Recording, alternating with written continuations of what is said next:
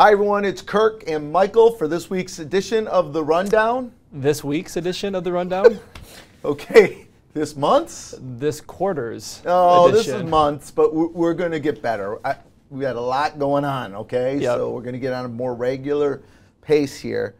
Michael, this was a rundown you were excited to share. I really was. This one, we're doing a sort of a deeper dive into a case study that I think is very helpful for people to be able to zoom out a little bit to see maybe the before and after of why planning like this is so important and the impact that it has on people's lives.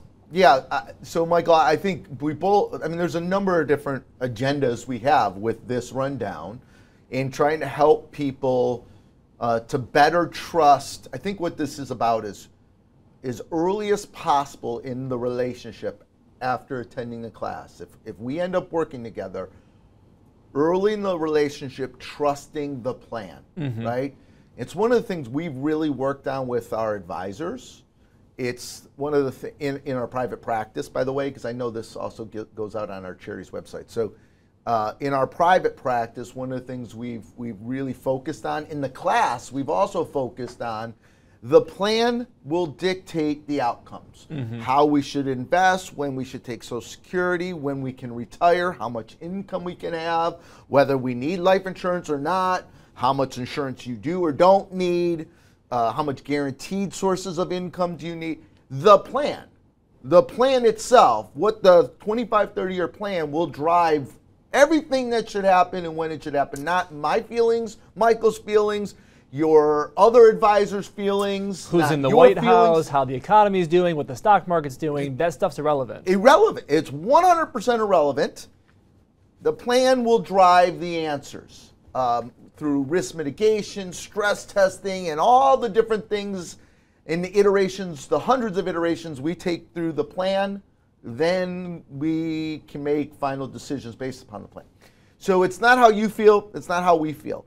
And so I know this case study, and we're going to actually show a plan here today, right, is taking somebody in these people who were their actual clients in our private practice. They're great. I love these people.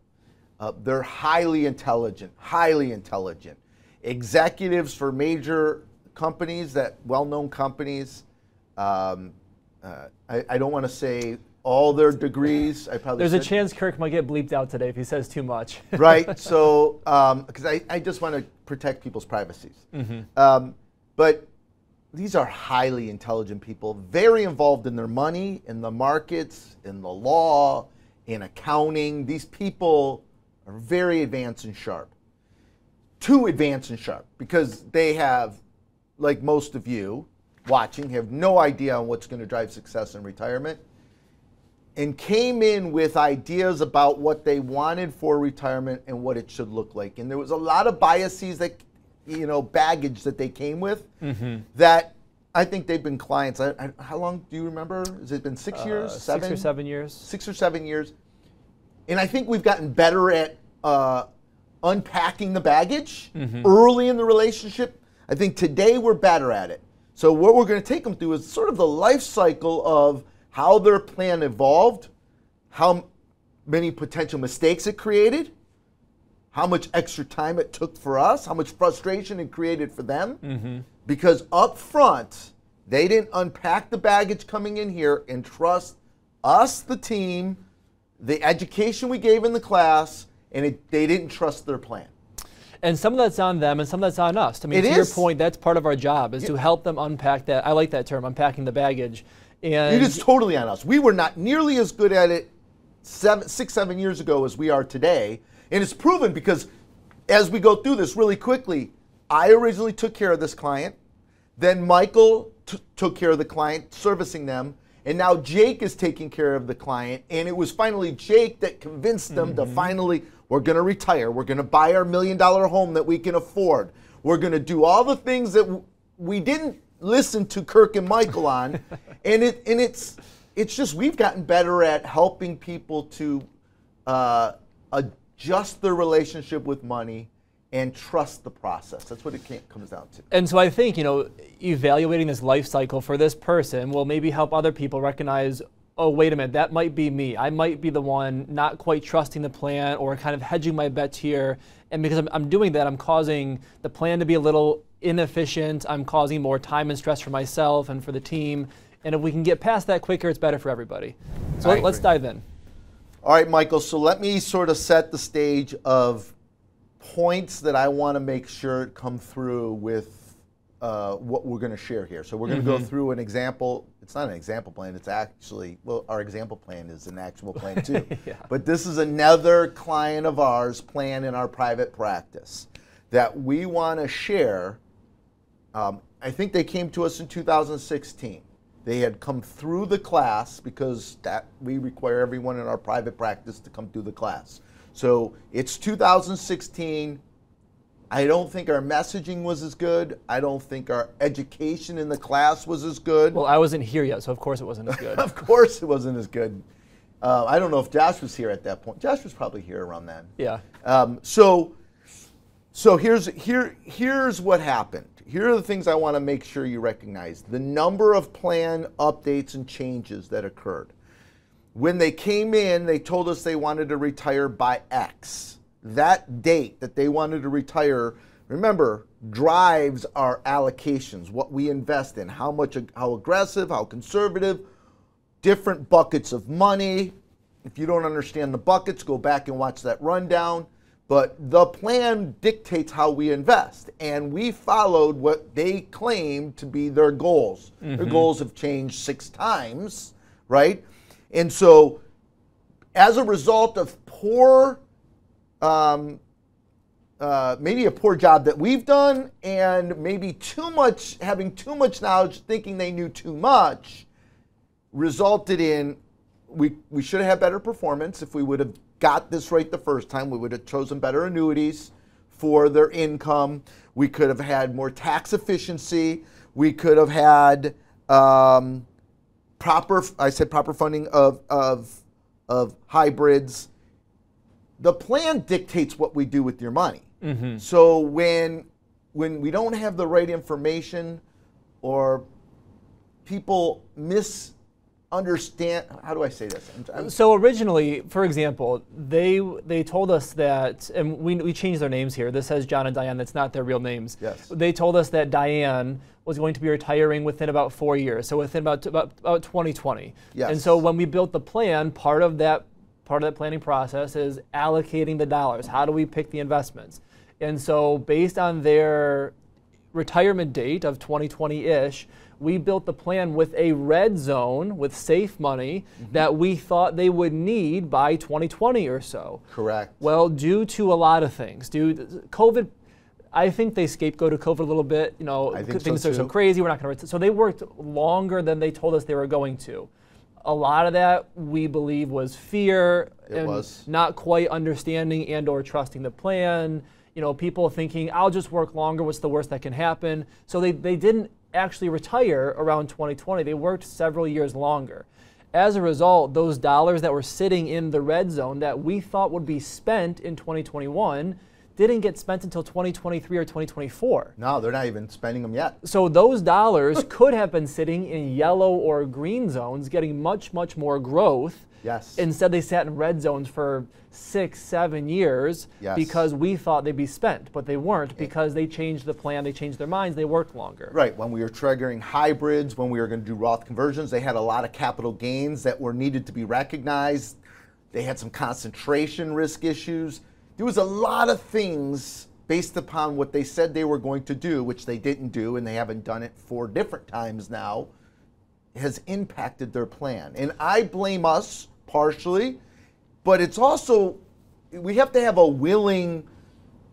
people who are really smart, willing to trust the plan and their team, trust the doctors, and I don't think we were as effective in our classes and our messaging early on. I totally agree. So I think we're getting better now, and as a result, they have an incredible plan. They finally bought the house. Since the day I met them, they were talking about buying my house. They wanted to buy my house. They wanted the plans for my house. They were looking at warehouses. You name the idea. They were going through ideas about what to buy in retirement, and I believe, and they may think I'm wrong, it was fear and not knowing how much they could afford to spend. they are now pulling trigger buying their $1 million plus home that they should have bought in 2017 or 18 because they could have afforded it. Their whole plan has changed. Everything from day one is a total 180 from where they were at. Their spending, their retirement, their income, their obsession with taxes instead of spending their money. They were more concerned about not paying much taxes than actually enjoying the money. They stopped serving money, and they're now starting to let that money serve them. And you know, I do want to be fair, because we do recognize for people when they come through the class and they come to see us, and we're asking in those early meetings all these questions. When do you want to retire? How much legacy do you want to leave? How much do you want to spend?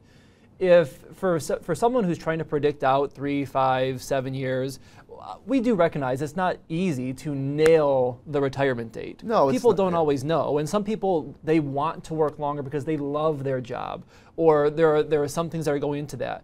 And sometimes they say they love their job and they're just really afraid. That's I'm sure people have. I'm sure I've asked hundreds of people when they say I love my job. I ask them all the time, do you love your job or do you like your job? There's a difference between liking your job and loving your job. If someone likes their job, that's fantastic, but that's not a reason we should be working longer than we have to, because you probably love doing something else more. You probably love taking vacations or love visiting the grandkids. It may be the case with this one, I can't remember, but I'm making more money than I've ever made. Well, duh, you're at the peak of your career. Yes, I know. At some point, you got to walk away. And you're going to make more next year, and you'll make more the year after that, and then more the year after that. So there are some people who truly, truly do love their jobs, and they want to keep working. And it's hard to predict out retirement dates, and that's fair, and that's fine. But for the people who they're working longer based on fear or based on anxiety, that's the stuff that we've got to coach out, and we've done a much better job in the past couple of years. All right, jump in. Go through like the couple of the 6 plan updates. Remember, every time we do a plan update, it just kills everyone. It kills your plan. It's inefficient. There's greater chance of errors, and the amount of work we're going to start charging for plan updates. We have to. We're going to eventually have to. We cannot keep up with the plan updates. Sorry, go ahead. All right, so let's talk about some of the particulars in this plan, and we'll identify how they change over time and some of the fallout from those pieces changing over time. I think it's important. So number 1, Diane was going to retire sometime around 2020-ish, and they originally told us that they wanted to spend about $150 per year gross, which for them was it's roughly $140-ish per year net, because their plan was pretty tax efficient.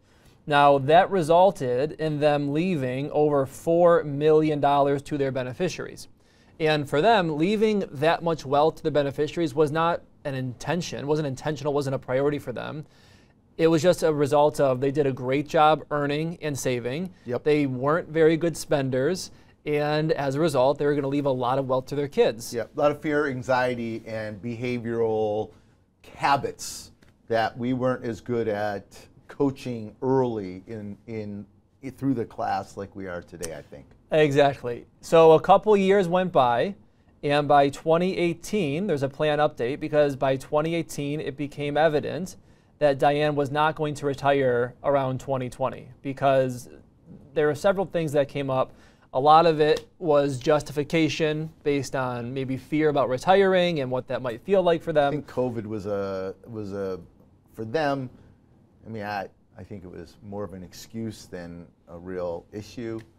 From a retirement, because their plan was still fine for them to retire, but they didn't want to. So Diane chose to work a little longer. And despite Diane working longer, they did not want to increase their income target. It was still running at the equivalent of $150 per year gross, $140-ish per year net, increasing for inflation. And so now their plan had them on track to leave over $5.5 million, or over $6 million when you count the life insurance. And still haven't bought that house they've been talking about. So now they're leaving over $6 million. They still weren't spending. They still weren't retiring. They still hadn't bought the house they've been talking about for years. And so again, they were still serving the money, whether it's fear, anxiety, whatever, a lack of trust in the plan, whatever it was, they were still serving the money. Correct. So finally, at 2021, 2022, I think it was, they shifted from, they saw Kirk for a while, then they saw me for a while, then they saw Jake. And Jake, I'm not sure what Jake did, but Jake cracked the code. He was able to get through to them, to prove to them. And maybe it's a combination of they've been watching rundowns for a long time, they've been studying the plan for a long time, and Jake finally cracked the code to prove to them, look, you can afford to retire. You can afford to spend a lot more. You can afford to purchase that home. And they finally started to do that. So this is what their current plan looks like. I'm going to skip 3 or 4 plan revisions here to the current plan. So now, Diane is still working a little longer in a reduced capacity because Diane, truly again, not her real name, but yes. She truly does love what she's doing. She does. So she's staying engaged to the degree that she wants to, but she's slowing down. She likes to be in the mix. And they are super talented, by the way. They are purchasing, or they purchased their dream home. So here you see here the $200,000 down payment for the home. Yeah, $200,000 for the $1 million home. Yep, they actually got a mortgage because that was a whole debate for a while. They got a mortgage because you're going to see why. Because they are going to be cash flow rich. And we increased their income up to $315,000 per year. They can afford the mortgage in that $1 million home. And so in that $315,000, now they're cash flowing the mortgage because it was a much better tax outcome for them to get a mortgage and keep Roth converting. But now they're spending a lot more. They're in the new home. Diane's working less. I hope they're enjoying and traveling in retirement. And now they're also gifting now. They're gifting to family. They're giving to charity. They have QCDs coming online pretty soon. And now they're leaving somewhere in the range of about $1.5 million when they're gone. Which is plenty of wiggle room. They could even spend a little more if they wanted, but this is where we got them, and this is good. Exactly. So from where they started to where they finally got to, they're in a great spot now. But if they had come in and been a little more honest either with themselves or with us, or if we had done a better job coaching them, which is probably the bigger obstacle, candidly, is we could have gotten to this plan originally. Yes. And if we had gotten to this plan originally, as opposed to 7 or 8 plan revisions later, their original plan, it could have been more efficient. There would have been less stress for them, less work for us. It could have saved a lot of time and hassle. Yeah, and they would have had. They would have had some different puzzle pieces. Could have even produced a little better outcomes. Mm-hmm. Could have reduced some errors on other people because we're plan updating, and the amount of work associated with plan updates is excessive, and it's why we've really cracked down only doing plan updates when there's major life events. Mm-hmm. But let's get this right up front. And I also think, by the way, sprinkled in there, I think they also came back through a class. I think they came back through a class maybe 2 times. I think they did. And we have gotten better in our courses at the educational piece, the behavioral piece. And what we find is for those who we end up helping coming through the class, they're better prepared to give us good information and trust the plan and trust their team. And so I think it's generally a good idea for anyone that's been with us for a while that come on back through the class every 3 years. Mm-hmm. Come on, even if you stream it, come back through the class. The messaging is changing, the strategies are evolving, the way we communicate the information. It also helps you better understand what's going on in your own plans now. I think it's just totally different and more helpful for people to be able to enjoy their retirement. For sure. And this is why, we do get people occasionally in account reviews, why do you keep challenging me on my retirement date? Why do you keep challenging me on my spending target? Well, this is why. Because we know that sometimes people will trick themselves into thinking, I want to work longer, or I don't want to spend more. And if we can challenge and elicit that response, we can figure out, unpack that baggage, to use your phrase, and get to this best plan quicker, which is more efficient for everybody. It is. Michael, some of this is a lot of it's the relationship with money, but it's they got to engage in the education throughout the process so that we can get best outcomes. For sure. I mean, these people, they watch all the rundowns, they watch all the lunch and learns, and I mean, thankfully, because if they hadn't, they might never have gotten here. Part of getting here was we're better at coaching, but a lot of this is they did a lot of work on their own to come to more classes, watch all the rundowns, watch all the lunch and learns, which really helped them get to this point as well. So one of the messages, remember, now through the charity, we've taught over 10,000 people over the last decade. We have so much data to better understand how you're going to behave, how you're going to react, what you're going to spend, what mistakes you're going to make, what mistakes you have made, and that's all part of the plan. And we've built that in, and you just trust the process. I mean, I hope this is helpful for us to take you through a life cycle of someone that's been with us for a long time. For you newer people, I think we're doing a much better job. We're getting this quicker. I agree. Well, that's because I'm here now. That's totally right. It's you. It's all the youth that we have, really talented people, and you're getting the old guy out. So. Not quite yet. All right. We good? I think we're good. All right. So until next time, we'll see you soon.